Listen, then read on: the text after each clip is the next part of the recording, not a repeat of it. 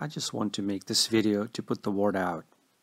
If you guys are like me, and it's been a while since you've replaced storage inside your late 2013 model of MacBook Pro with retina display, don't make the same mistake I did today. I went out and purchased this 1TB replacement of SSD by Samsung, thinking I would upgrade the 512MB SSD that was installed on this machine from factory. Once I took the back panel out using this screwdriver, and as I was about to take the 1TB SSD out of its packaging, getting ready to plop it inside this MacBook Pro, I immediately noticed that there wasn't a place for this version of SSD inside this MacBook Pro. Upon closer look, I realized that the storage of this computer comes in the form of this PCIe module.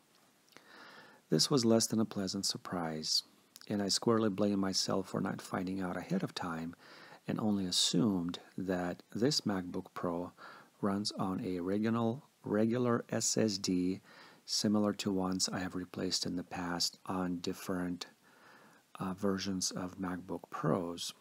This particular laptop is a model number A1502 EMC2678, which is helpful to know, especially when you're trying to figure out the model of your laptop, when it was introduced, and what kind of an SSD it takes as an upgrade or replacement. There is a useful website called everymac.com. It helps you correlate your MacBook Pro to the model number and the date your Mac was first began being sold. Knowing this information would help you avoid the same mistake I did.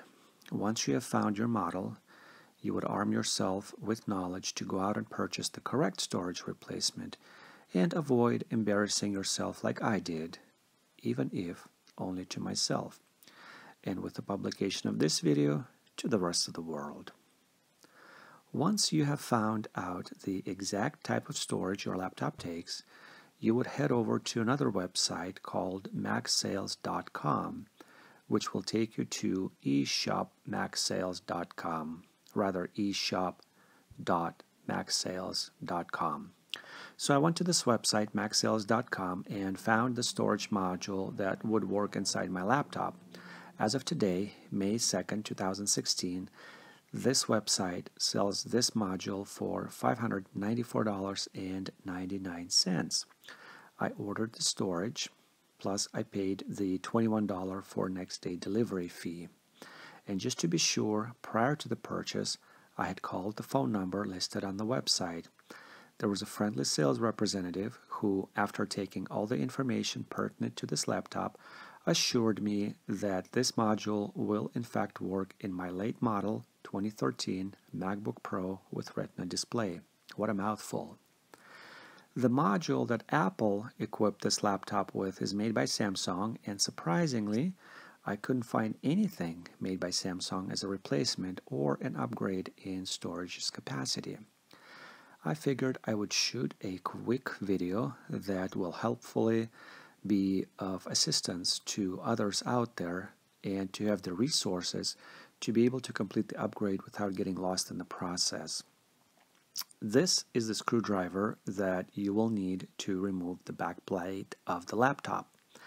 And this is the tiny screw that you will be removing with this screwdriver. One thing to note, this screwdriver will not work to remove the PCIe module. For that you will need a different screwdriver. At least I had enough sense to purchase the right screwdrivers prior to attempting the disassembly. I purchased this Pro Tech screwdriver set at Amazon.com for $64.99, and it's by iFixit. Obviously, this set contains both of the screwdrivers needed to remove the back cover and the PCIe module.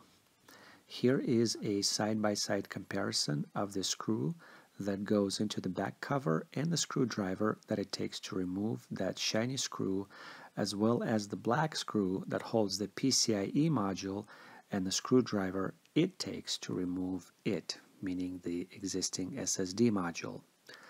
One last thing to remember, once you've completed the SSD replacement and you are getting ready to put the cover back on your laptop, pay attention to the following. Out of the total of 10 screws that are holding the backplate, there are 2 screws that are shorter than the other 8. At the back of the cover, next to the MacBook Pro's stamped identifier, that's where you put the 2 shorter screws. The other 8 go obviously everywhere else. I hope this video was helpful, and as a result you will have a trouble-free upgrade of the storage in your late 2013 MacBook Pro with Retina display. Good luck.